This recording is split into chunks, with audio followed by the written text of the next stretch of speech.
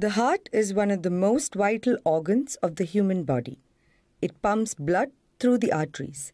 It keeps us alive.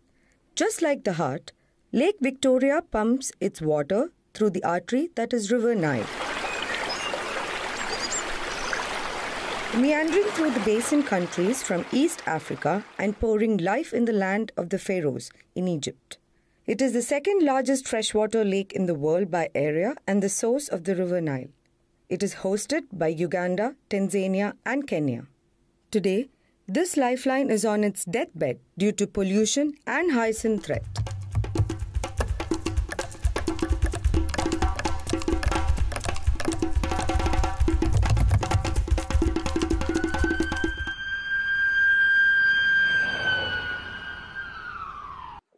Which way for Africa's greatest freshwater lake?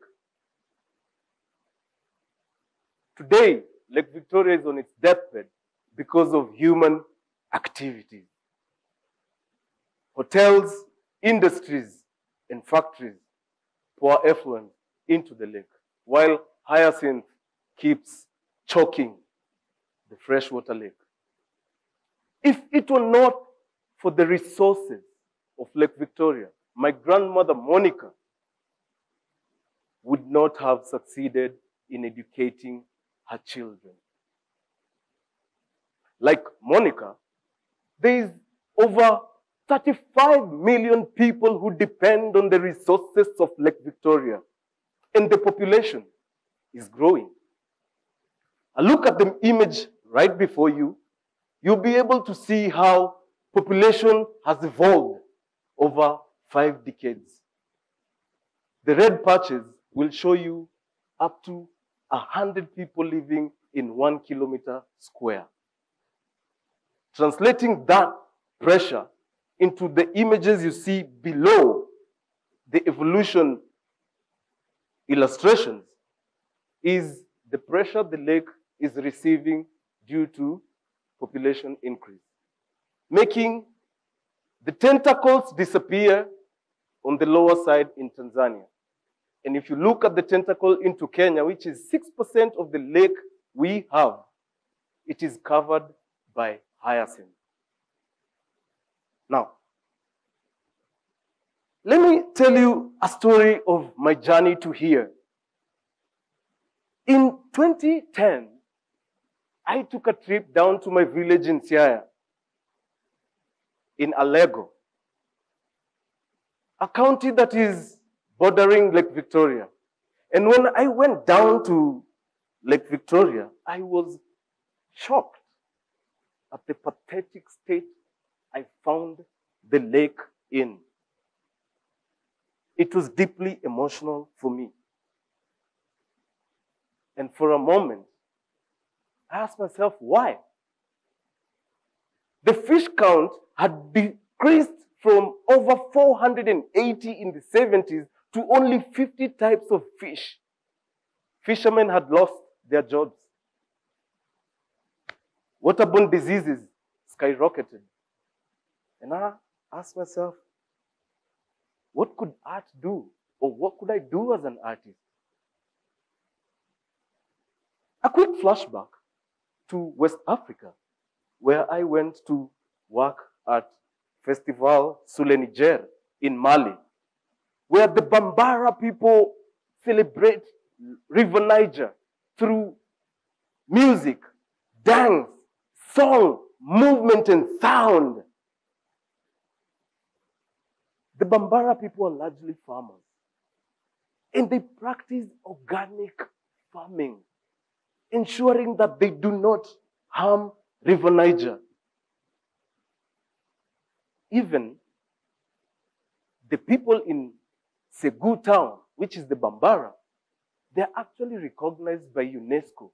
Their town is recognized by UNESCO because it's a rich heritage, pumping millions into their economy while protecting River Niger. So I was inspired to set up cultural activities with similar impact at Lake Victoria.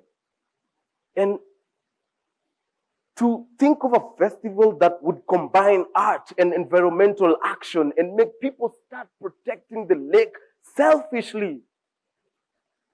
And I went on in my imagination journey in my head, and the next thing I thought about is how art would unpack complex environmental issues for local people to access this important information. My village people do not understand what climate change means, but they certainly understand that their actions are destroying the environment. But that needs to be communicated to them in a way that is meaningful. And through art, it is possible.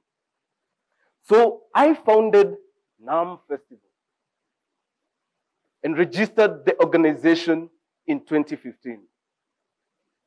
And we went on to organize festivals, bringing people close to the lake, hoping that they will see the issues Lake Victoria was facing.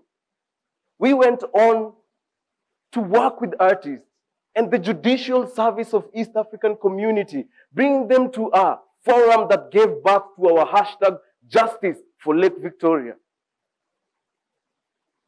And we made contact with high-level decision makers.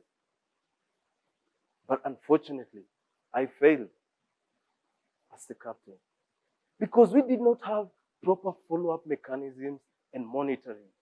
We could not sustain the activities. So I went on in search of opportunities that would build my capacity and my team. And it is in this course of time that I bumped into Kanthari. And when I came to India, I realized that my campus sits right next to Lake Vilayani, facing similar issues as Lake Victoria. I put together a solidarity campaign now titled My Lake, My Future, Save Lake Vilayani, which was targeting over 200 volunteers to set out and clean Lake Vilayani every Saturday afternoon, 1 week at a time. These are the lessons of sustainable change that I'm taking with myself back to my community to actually build a team of volunteers to start cleaning the lake while using the waste materials to develop art installations from waste materials and using hyacinth to come up with craft. We will also work closely with women and youth to lead monitoring teams that will actually look after the beaches we hope to transform. Now, according to the UN 2018 report on world water development, they project that by the year 2050, the numbers will double up to 7 billion of those who do not have clean water access, or those who face water scarcity. Now, the people who will be worst hit, imagine, are from Africa, Latin America, and Asia, simply because their rivers and lakes have been polluted since the 1990s, and this is not getting any better. If we do not act, then we will lose our water future. We can save ourselves from a possible third world war brought about by the crisis of water. It is possible. There are many lakes in India and all over the world that have been restored and reborn because of action. We can do that. This dream is possible. To see a clean, fishable, swimmable Lake Victoria. Lake Belandu, which is exploding into flames every now and again, can be restored. It is possible. Today in the morning, I received very sad news that China is entering or negotiating an agreement with the East African community to settle their debts and be given Lake Victoria for 230 years.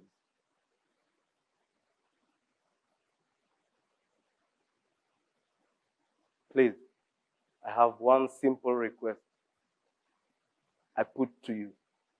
Just those of you who believe that you will be around in the next 30 years, or those of you who believe that you will have your loved ones in the year 2030. Repeat after me these 4 simple words. My lake, my future. My lake, my future. Come on. My lake, my future. My lake, my future. Thank you. Because one wise man said, that we do not inherit this land from our forefathers, but rather we borrow it from our children's children. We can pull together surely and give it back better than we found it. Thank you.